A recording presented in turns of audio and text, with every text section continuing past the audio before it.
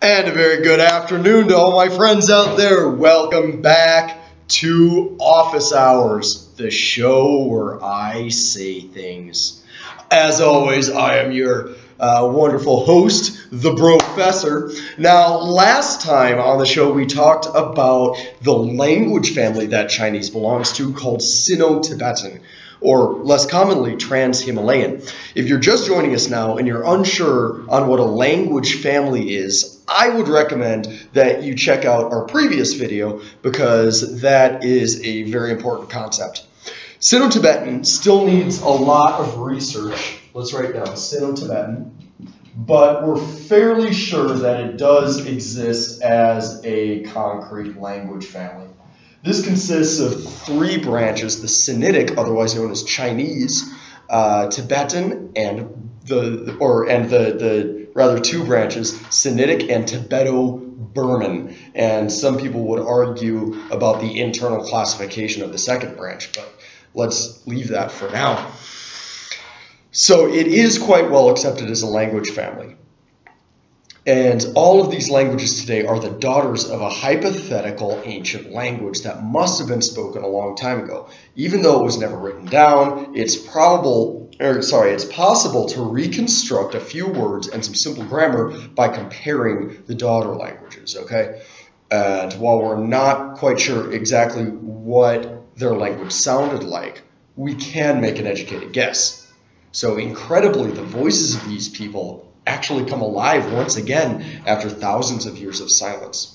So who were these people? What was their culture like? So let's take a quick trip back in time, okay, and visit these Proto-Sino-Tibetans. So before we jump into the DeLorean, I would like to reiterate that this is only my own highly fanciful imagining. We really have no idea what this culture was like, but we do know about a few cultural concepts that may have existed in their society. Indeed, the culture I'm about to describe may actually be closer to Proto-Sinitic or very, very ancient Chinese rather than Proto-Sino-Tibetan proper. Blenchen Post wrote a really good 2013 paper on rethinking Proto-Sino-Tibetan phonology from the, what was it called? It was called Rethinking Sino-Tibetan Phylogeny from the Perspective of Northeast Indian Languages. Excellent paper, and it's a great discussion of how some of the internal classification of Sino-Tibetan as we have it right now doesn't really work. They also argue in this paper that the Proto-Sino-Tibetan community was actually a jungle horticultural, or more strictly speaking, arboricultural sago farming community. That is, they harvested sago palm trees to get their sustenance. And this is a lot like what some communities in, say, New Guinea do today. So that's one possibility about the Proto-Sino-Tibetan community, but we're going to talk about something a little, my own vision or my own imagining is a little bit different from that. So now that we've got my disclaimer out of the way, okay, so let's get back in our DeLorean, or I'm very partial to the Wu-Tang Clan myself, so if you like, maybe the time traveling elevator, whichever you prefer. But let's head back either way a long, long time. Now, no one's really sure how long, but it cannot have been more recent than 6,000 years. Okay, so at least 6,000 years. Now, however, I think that Blenchen Post in their paper, they're more on the money when they estimate 8,000 to 9,000. So let's just compromise. Let's say 8,000 years ago, okay? So this was a time before Achilles, a time before the Sphinx. This was a time as far removed from the laying of Sumer's foundation as the time of Caesar from our own. The birth of Christ on this kind of a scale is recent. The halfway points between this time and now were not the days of Christ, but those of Abraham. All right, so we're going back a long, long, long way. And it is in this world that we now find ourselves, okay? So maybe as the vertigo of time traveling is wearing off, we find ourselves standing in this lush and verdant mountain valley. And the air is warm and damp, but If it's rained this morning, as it very often does in this part of the world, there might be this sweet coolness to the air, and fingers of mist may yet brush the very tops of the trees. And looking up, maybe we see the walls of the valley shooting up before us as if taunting us for our puniness. And high, high above, in this frozen white stillness, we see the little mountain peaks glimmering and laughing in a world all their own. So, hiking down through the valley, we soon come to this wooden stockade, okay? Probably near a stream, and it's got these terraced gardens going up the hillside. And growing in the fields, we would probably find millets, we would find barley, maybe we would find buckwheat if it was at a high elevation. And maybe, just maybe, like Blench and Post talk about, we would find sago palms. So let's write some of these crops down. Sago, millets, barley, buckwheat. These would have been harvested by Neolithic Asian communities. Rice was probably not on the menu quite yet, because that originated in Southeast Asia, near Vietnam and Laos and that kind of area, and that's not where we are right now. So, as I say, these are some of the things that we see growing on the terraces and the hillside, and the gardeners we also see, and they're mostly men, and they're going about their work with these adzes, okay? So here's an adze. An adze, it's not quite an axe. It's like a horizontal axe, if you can imagine that. Looks like a hammer, but it's got this kind of flat blade, and you use it for digging, kind of like a hoe, or not in the hip-hop sense, but in the farming sense, a hoe with an E, and you know, something like this. It's like a hoe that you swing down with your hands. So this is an adze, and these would have been made of jade. Okay, and this is a very precious stone to us, but at this time it would have been an everyday material that was very useful because it was hard, it was durable, but you could also carve with it. So moving into the village, maybe we pass through the stockade's gate, and maybe it's additionally, there's fortifications like a ditch or a watchtower. Maybe on the watchtower, we would see a big drum at the top, and that's used maybe for communicating with other villages. And the village itself is this cluster of low huts, maybe some pit shelters. Maybe they'd be made out of bamboo, or as they would have called it,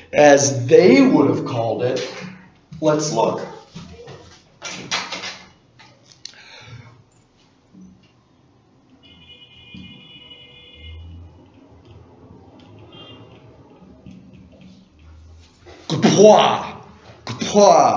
Kapwa is their word for bamboo. So maybe if we see somebody working on his hut, or working on some improvements to his house, we would hear him use this word kapwa, because it means bamboo.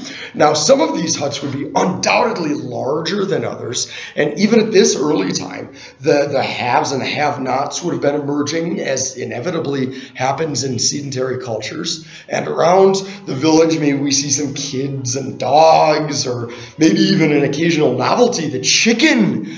Whether or not pigs and cattle would have been domesticated yet is debatable, but if there has been a hunt recently, we might see a few of the pigs and cows' less fortunate wild ancestors being butchered.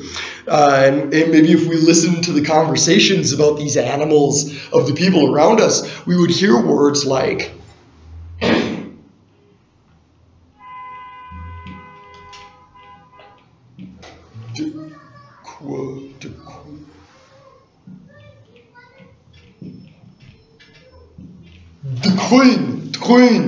the queen, and this is the word for dog, okay? We would also hear maybe pluck, and this is the word for pig, and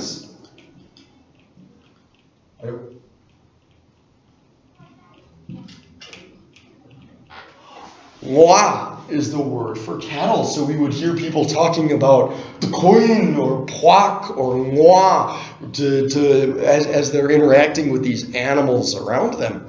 And maybe we cannot be sure if these words, of course, are 100% correct, but by comparing the words for dog, pig, and cow in languages like Chinese, Tibetan, Burmese, some of the languages of Northeast India, in the daughter languages, that is, we can at least make an educated guess. So when we say these words, Dukoin, Puak, Wa, Pwa, when we say these words today, it's so cool.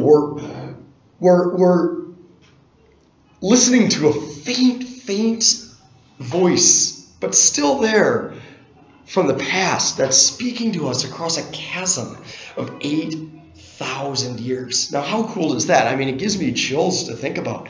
In a way, when we say Dukoin, Puak, Mwa, Bwa, we're uttering the very words we're uttering the very words that they may have spoken, and we're conquering this time and distance to befriend people who lived thousands and thousands of years before the pyramids were even conceived.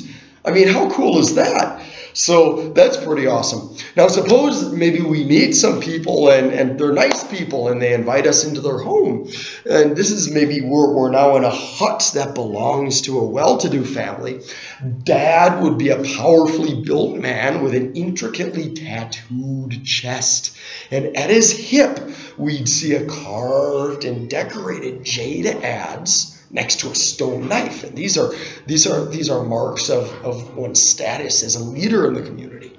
And around his neck, maybe we would see a jade disc. Okay, this jade disc would be a representation of the ever-turning wheel of heaven. And it would look kind of like a CD, but made out of jade. Okay, and in their seances, this is representative of the cosmos. In their seances, the shamans of these people climb the cords linking them to heaven and ascend through the North Star, represented here by the hole in the middle of the disc. Okay, and no less of an imposing figure is Mom. She has this ornate headdress and it's fashioned from the skull and the horns and the skin of a goat, and it speaks to the power that she wields both inside and outside the home. For among these people, women are the decision makers of the families. Often, indeed, one woman is the head of several families, for she may have more than one husband, a custom that is still practiced in remote Himalayan communities today. Now, as they welcome us into their home, we're handed cups of what they would call the flat one, or in Proto-Sino-Tibetan, reconstructed Proto-Sino-Tibetan, sla. Sorry. Sla. And as we're drinking our sla, which really means, again, the flat one, we recognize in the name a reference to the shape of the leaves that are used in its production, okay? And as we start to drink, we recognize a familiar taste, that of green tea. So, thanking our friends for their hospitality, we return to our own time, finding ourselves on the bustling streets of modern Shanghai. As we walk down Nanjing Road toward the Bund, we begin to recognize echoes of an almost unfathomably distant past. And this time of year, it's quite hot in Shanghai, so let's stop into a Starbucks for a break. I like Starbucks. And here we see that sla, of course, is still enjoyed and still known by the same name in modern Chinese, albeit with a different pronunciation. In modern standard Chinese, cha, sla, cha, so you can see the resemblance. Okay, and as we approach the barista to order, we can't help but notice that around her neck, there's hanging a jade disc.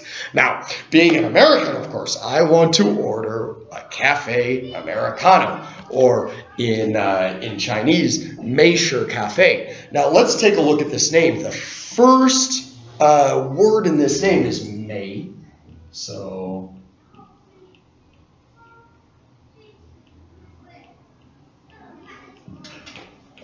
Mei, from Meisher Cafe, Mei.